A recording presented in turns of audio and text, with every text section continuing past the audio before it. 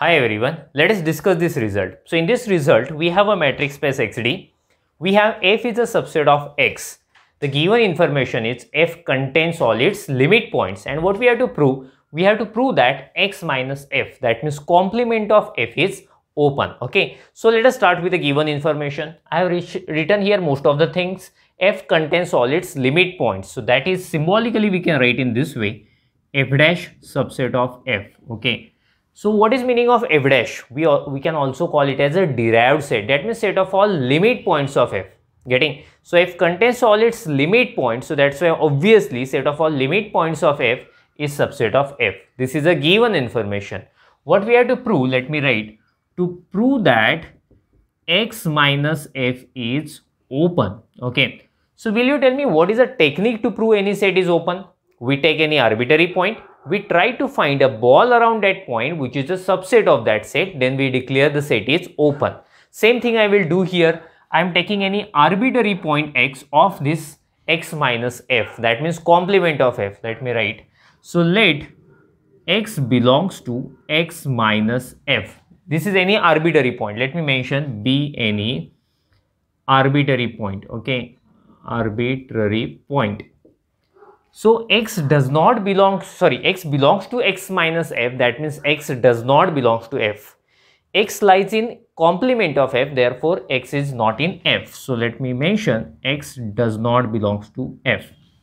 But see, F dash is subset of F. That means if X is not in its superset, then it cannot be in subset.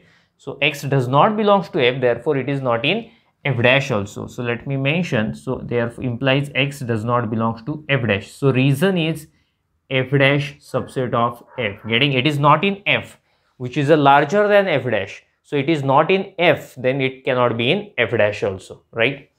So X does not belongs to F dash, but what is meaning of F dash? F dash is a set of all limits points of A, and X is not in F dash, so therefore X is not a limit point of F. Let me mention. So implies X is not a limit point of F, right? So let me continue here. So you are familiar with the definition of limit point. Okay, definition of limit point is BXR minus singleton X intersection F is not equal to phi. This is true for every r greater than 0. But what we have right now, it is not a limit point. That means exactly opposite definition we have to write. So let me write here. So therefore, there exists what we write for all r greater than 0. Now, so instead of that, I should write there exists r greater than 0 such that it's not a limit point. So we should write in this way, BXR minus singleton X intersection F. Getting? In definition of limit point, we write not equal to phi, but here we suppose to write is equal to phi.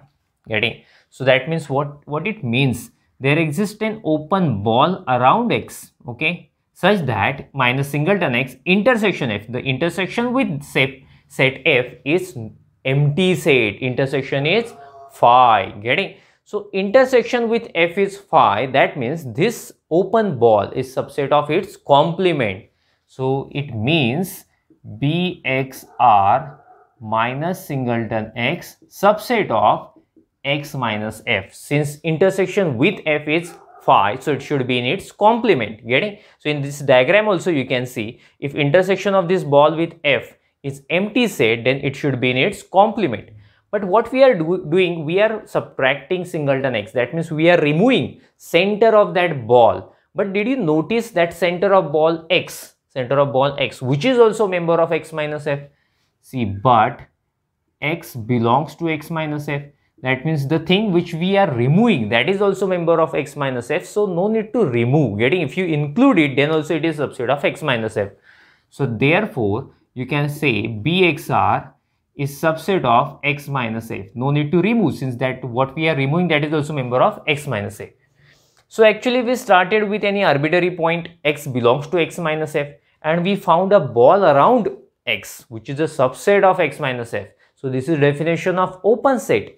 So therefore what can we say? Therefore X minus F is open. Getting? Since we took any arbitrary point and we could find a ball around it which is subset of that set. So therefore x minus f is open, and this thing we had to prove, right? X minus f is open. So in this way we completed this proof. Make a screenshot of it, then we will stop. Thank you. Bye bye.